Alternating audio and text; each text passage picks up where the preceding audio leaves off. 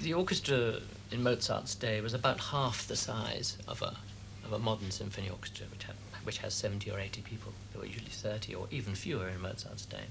So that's one significant difference. The instruments themselves were subtly different. They were the same instruments, the violins, the cellos, the oboes, and so on, but they all made a different sound. The woodwind instruments had many fewer keys, much less metalwork on them. The strings had softer tension. They were much less tense. They had a different kind of bow, different kind of bridge, and they make it therefore a different sound, a sort of leaner sound. The trumpets and the horns had no valves, so they were playing only certain notes, and other ones had to use the hand, for instance, in horns. And the timpani, the drums, were very, very different. Instead of these large booming instruments you have today, they were very small, and they were hit with wooden sticks, so they have this tremendously interruptive sort of sound. So every single instrument makes a different sound from today, a slightly different sound. Why I think it's so interesting and exciting to play these pieces on the instruments of the period is that they have, of course, the character which the composer expected. The strings have a way of playing which is very clear and very clean, but much leaner. They don't use any vibrato, they don't use any wobble. The wind, each wind instrument is different from another. Not only the flutes are much more different from the oboes because they are less homogenized in those days, but also each particular instrument was often different because everything was handmade. Everything was exactly just made by one person. And so if you play with this group of wind instruments all answering each other and the strings making this different, much more articulated sound, it's not surprising, really, that it just sounds very good. It sounds very right. It's what the composer expected to hear.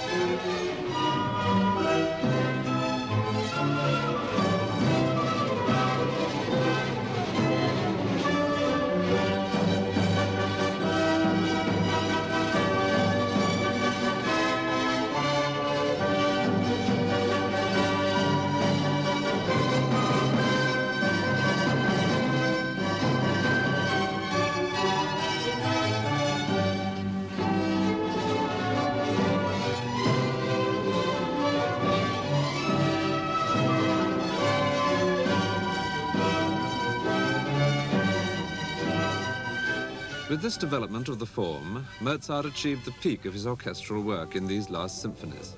Roger Norrington.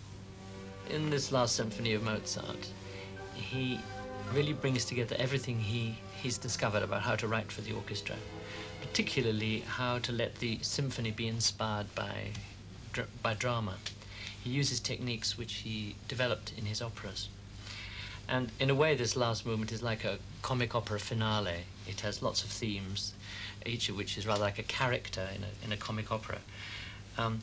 We hear a number of them, don't we, in that opening.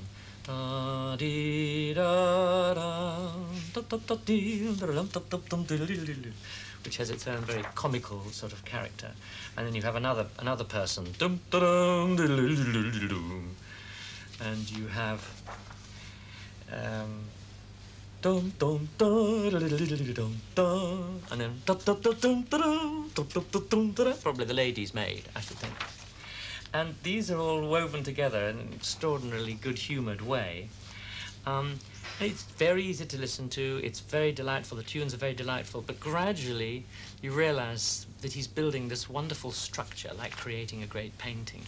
An amazing structure, which is made out of charming details, but to be built up into something much grander and much greater.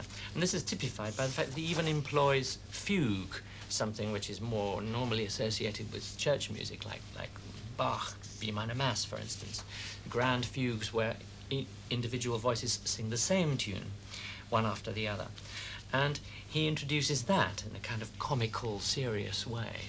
And I think that's one of the features of this music of this period, is that they were able to combine humour and seriousness, a sort of light, flippant humour with a high seriousness at the same time. It's something which the 19th century forgot about. They had to divide it up. It was either funny or very serious. At this time, it was both, and that's something which made, of course, the operas incredibly successful. So, towards the end, he combines no less than 5 of these themes at the same time, giving each one equal prominence, which is an extraordinary feat. And you hear, at the very end of this finale, all the characters coming together and all these 5 themes being given at once.